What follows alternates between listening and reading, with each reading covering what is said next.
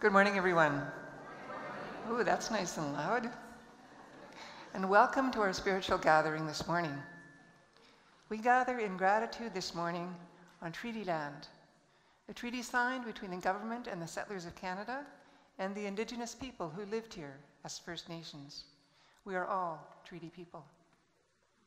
We seek a new relationship with the original peoples of this land, one based in honor and in deep respect. We gather as a spiritual community this morning of the United Church of Canada here in Southminster Steiner United Church to be in fellowship together, to sing together, to pray together, to hear stories of faith and words of wisdom that have been handed down to us from early Jewish and Christian communities and from other ancient and contemporary men and women, and to reflect on what those stories might mean for us in our time and in our place. Let's open ourselves to being here with the words of our gathering song, Let Us Build a House.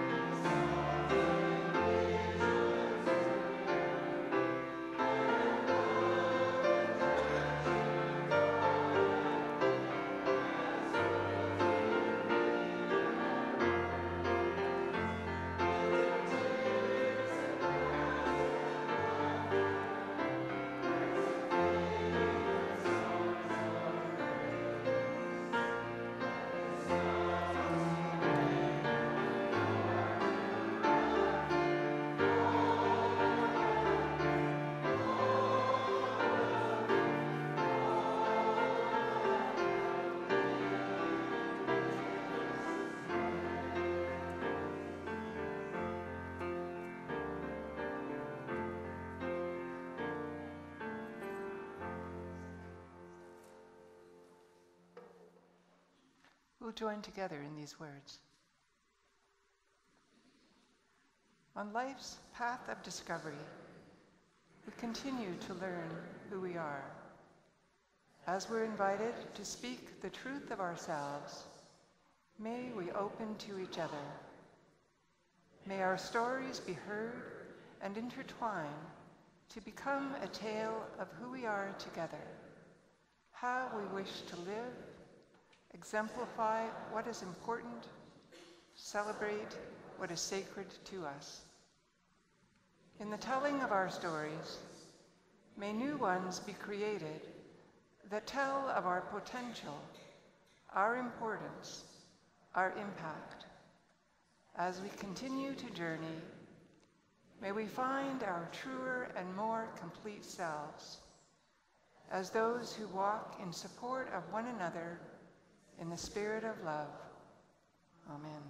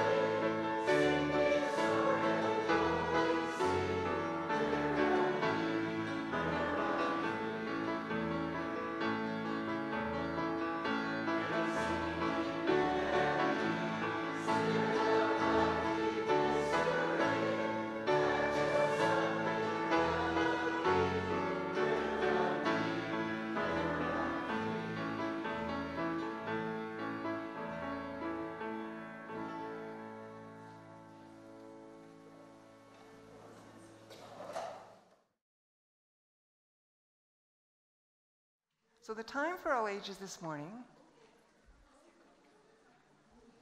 do you want to come and listen up here? Just have a seat on the carpet, and Chris is going to sit with you. So a time for all ages this morning is a fable by somebody named Aesop, or Aesop, what would you call him? Aesop, okay. It's called The Dog and the Bone. Crossing a bridge with a bone in his teeth, a dog stopped to stare at the river beneath. And what did he see in that watery shine? There's a dog right below with a bone just like mine. If I could get that bone, then I would have two, a much nicer number on which I can chew. He snatched for that second, but opening his mouth, his barks all flew northward, and his bone went south. It splashed in the river, quite dousing our hero. It vanished. He slunk home, a bone count of 0. This is an old story, told for generations.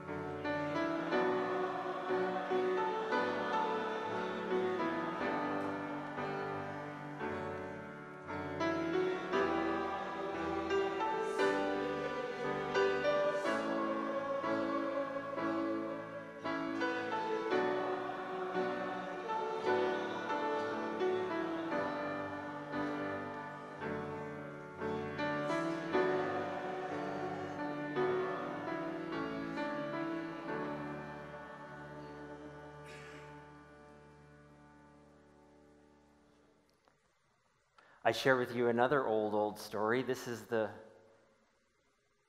myth of Narcissus. Narcissus was handsome. He attracted many nymphs, all of whom he briefly entertained before scorning and refusing them. One day, while out enjoying the sunshine, Narcissus came upon a pool of water. As he gazed into it, he caught a glimpse of what he thought was a beautiful water spirit. He did not recognize his own reflection and was immediately enamored. A beautiful face, eyes wide and curving lips, and a noble nose, so beautiful that it caught his breath. Narcissus bent down his head to kiss the vision. As he did so, the reflection mimicked his actions. Taking this as a sign that the spirit felt the same way, Narcissus reached into the pool to draw the water spirit to him. The water was displaced in the ripples and the vision was gone. He panicked. Where was his love? When the water became calm, the spirit returned. Why, beautiful being, do you shun me? Surely my face is not one to repel you. The nymphs love me, and you yourself look not indifferent upon me. When I stretch forth my arms, you do the same, and you smile upon me and answer my beckonings with delight. And again he reached out, and again his love disappeared. And so frightened to touch the water, Narcissus lay still by the pool, gazing into the eyes of his vision. He cried in frustration. He didn't move. He didn't eat. He didn't drink. He would never love another. He only suffered. And as he pined, he became gaunt, losing his beauty. The nymphs that loved him pleaded with him to come away from the pool, but he was too transfixed. He wanted to stay there forever. Narcissus died there of grief. His body disappeared. And where his body once lay, a flower grew. And in this place, the nymphs mourned his death. This is a mythological story that has endured. May we find wisdom for our living.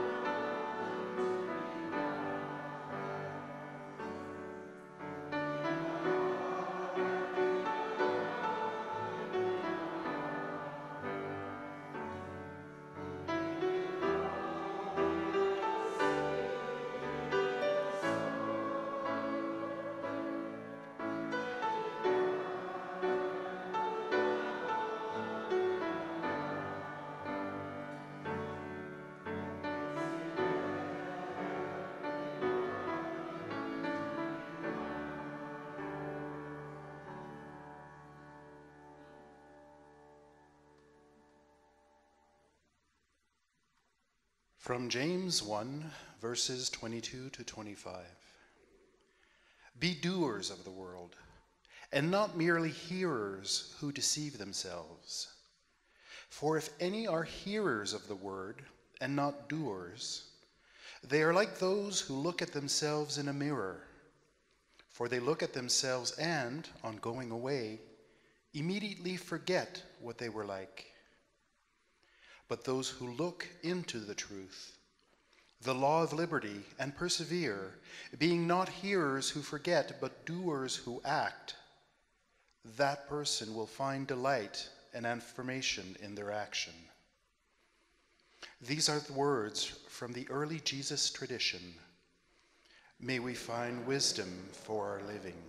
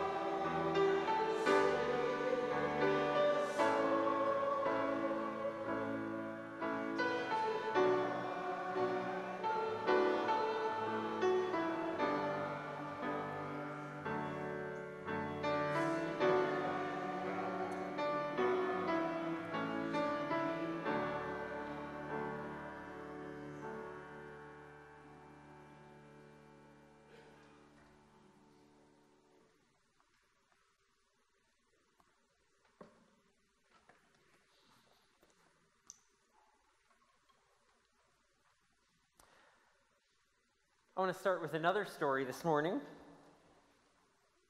This is the story of the principal of a junior high school who had a problem with a few of the older girls using lipstick. They would apply lipstick in the bathroom, and then a few of them would press their lips to the mirror and leave lip prints all over the school mirrors. Every night the custodian would remove them, and the next day the girls would put them back. And finally the principal decided that something had to be done to stop this, so he called the girls in, told them that she wanted to meet with them in the ladies' room at 2 p.m. They gathered there, found the principal and the school custodian waiting for them and their lecture. The principal explained that this was becoming a problem for the custodian to clean the mirror every night, and she said she felt the girls didn't fully understand how much of a problem it was to remove this waxy lipstick off the mirror. So the custodian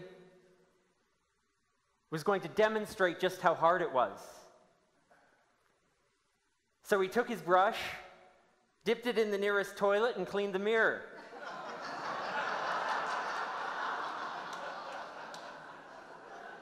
And since then, there have been no more lip prints on the mirror.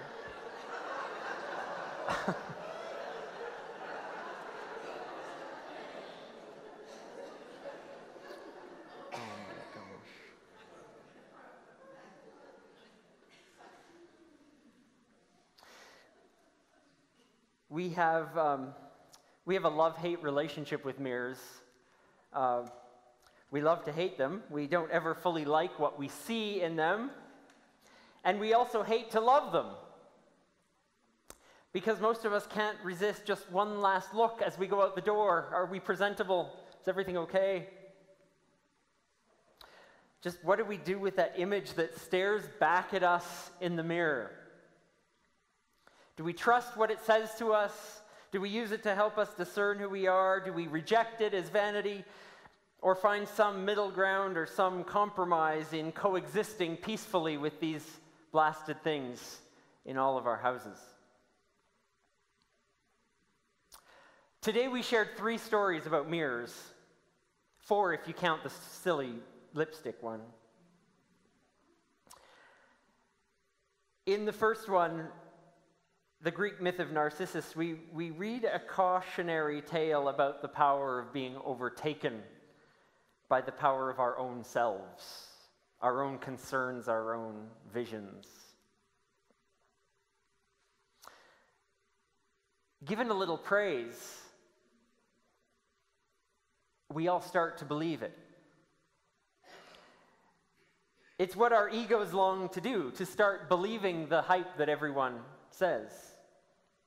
Or to look down at our own accomplishments, maybe our own thoughts, maybe our own beliefs, maybe the way we do things, and to fall victim to the deceitful voice that tells us that our way is really the best. If only everyone else would do it our way, there'd be no problems.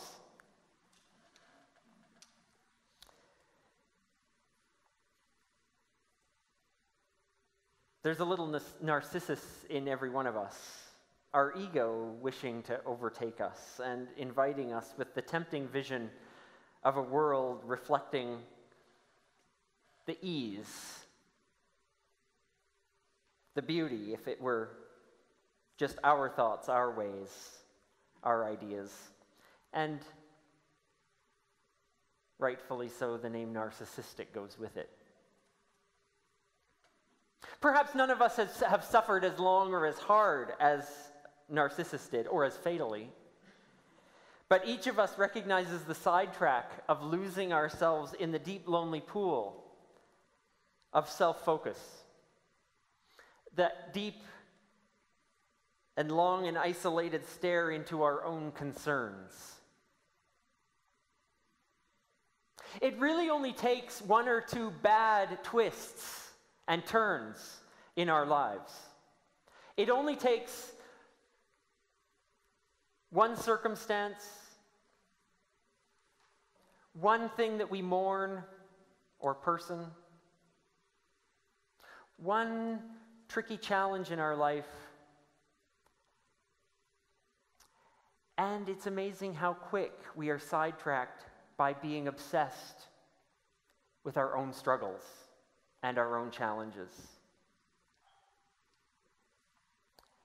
That twist, that turn, that challenge, that morning is all there is. It's all that matters. And it's all we can think about. So it may not be our own reflection and the beauty of it that loses our stare.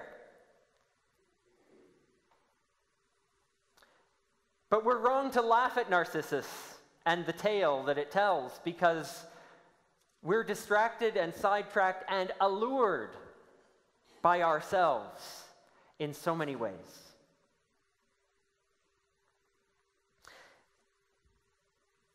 This poor dog. The poor dog who looks at a reflection and sees a dog with a bigger bone. How appealing that must look, and upon grasping for it, loses the bone she does have. Beyond its surface meaning that cautions against greed, the beauty of this fable is in its reminder to us of the risk of believing exactly what we see.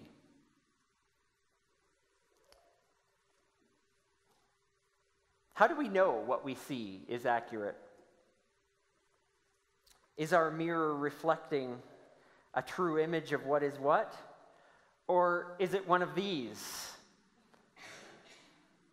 Is it one of these funhouse mirrors that shows us distorted images of what we might look like? Or is it the kind of mirrors that look normal, but they're the kind we find in the fitting rooms, and that everything looks good there, until we get it home in the real light,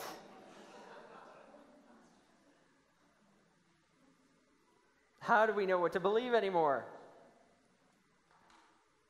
Or is it the kind of mirror like that's when you pick up your spoon and look in the back of it?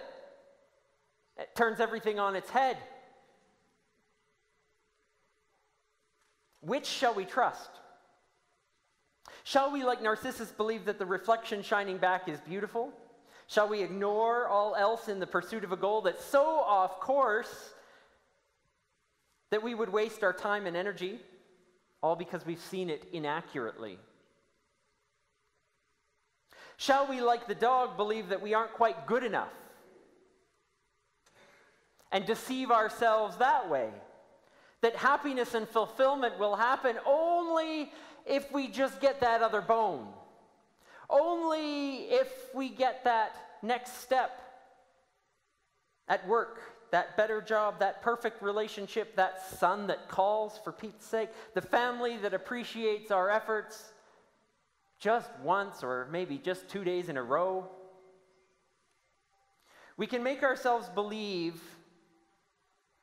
that happiness and fulfillment is just one grasp away.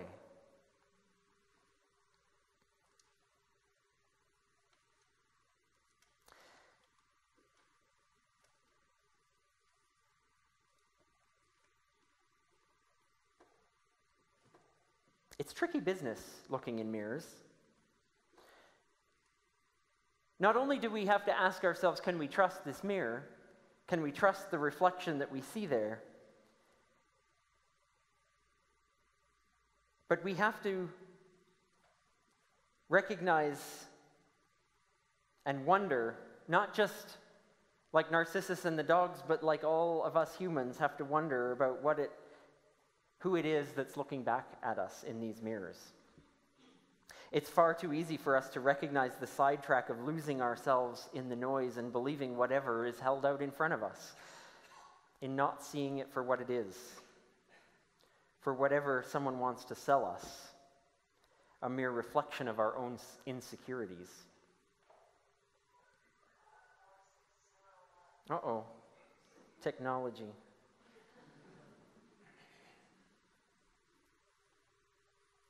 The third piece of wisdom comes from a letter that challenges us to look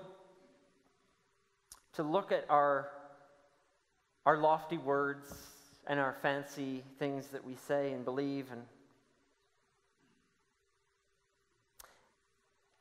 and wonder how they match up with the real life of what we're doing, how we're being, how we're acting. James has this little tiny book in the Christian writings. And the book almost didn't get included in the Bible when the Bible was being created. Many thought it's just a bit of light fluff. Actually, though, the author of this book is clearly pressing for a more practical understanding of what it means to be a Christian person. Because it's not full of fancy words necessarily. The challenge of this text that the writer wants to convey is to make sure that our spirituality is more than concepts. It's more than pronouncements of how good we think we are. That the spiritual journey includes real effort and dirty hands, and an abundance of compassion. From the first chapter of James, be doers of the word and not just hearers. If you just hear words and don't act on them, you're like a person who, upon going away from a mirror, immediately forgets what they look like. Forgets who they are and what they stand for. So it's the action of our lives that reinforces and helps us remember who we are. I think that's James's point in this reading. That it's easy to forget words. It's easy to forget the things that we believe about ourselves.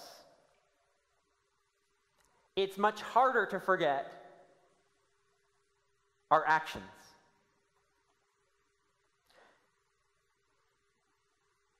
Words are cheap, but we tend to remember the things we do and the things that are done for and with us. So in our actions, do we not reinforce then what we stand for, what we speak about, who we stand with? It's all about what we do. To leave the mirror and forget who we are is really the anti-Narcissus, right? It's the opposite end of the spectrum. It's not being lost in the reflection, it's being lost because you forget.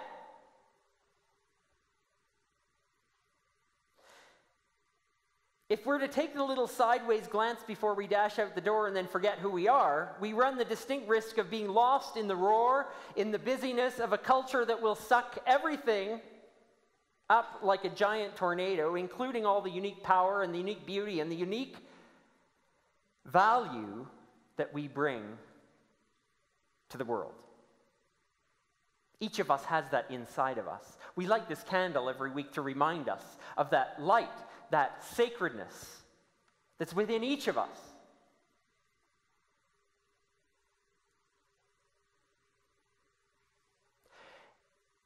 And we all run the risk of running out the door and forgetting it. Because that's just who we are. It's just the way it is. But the author of James recognizes that the one solution for that is to not rely just on our thoughts and our ideas about who we are. That we use the cheap words, but that we go and we just do it. We just start living it. The great risk lies in the fact that should we lose who we really are, the mirror always demands something.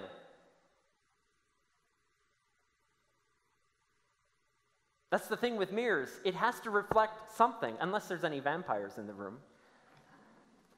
So we end up reflecting the masks of who we think we're supposed to be. Or mindlessly wearing the masks that will gain us approval.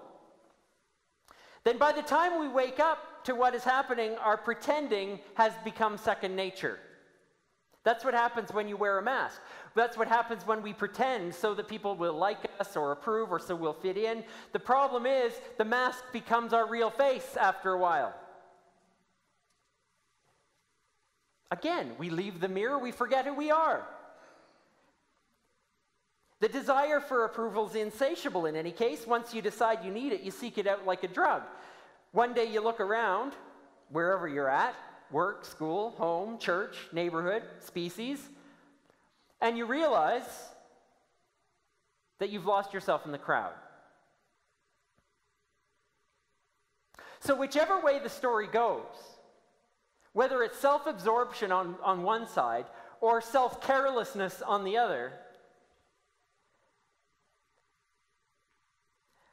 we can't remember and see ourselves accurately if it's just me, myself, and I looking in the mirror all alone.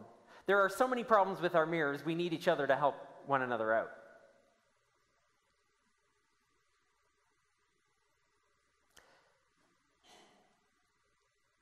It's much better to ask a friend if these pants make my legs look fat than it is for me to answer that in the mirror by myself, because I know what I'm going to say. That's why we need people that love us, gently though, to answer that question too. The answer is always no, right?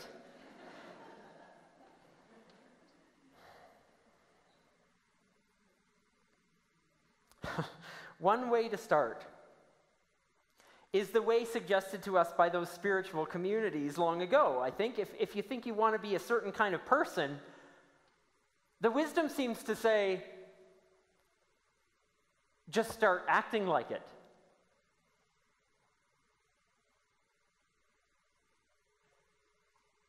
Those who persevere in acting according to the truth of love, freedom, compassion, will find their actions, will find their meaning, will find it affirmed, will find others joining in.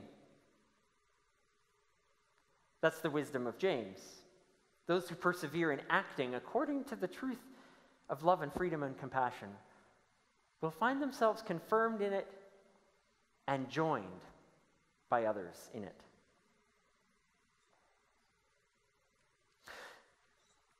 So my reading of that says that I should stop, probably,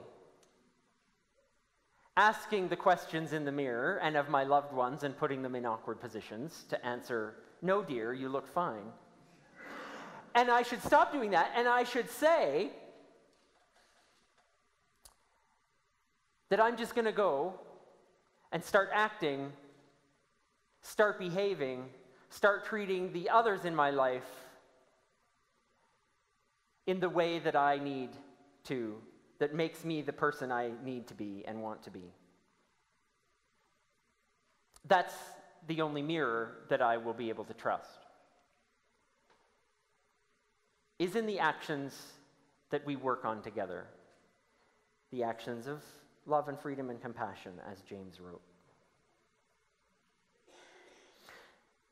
So I'm thinking that for me, there's no better day than today to reclaim an authentic life, to begin expanding the inventory of mirrors in my house, to measure our life according to more than shoulds and supposed tos, and look around and remember that I'm not alone, and that none of us are alone, and indeed, we're part of something larger than ourselves. It's the me reflected by the world.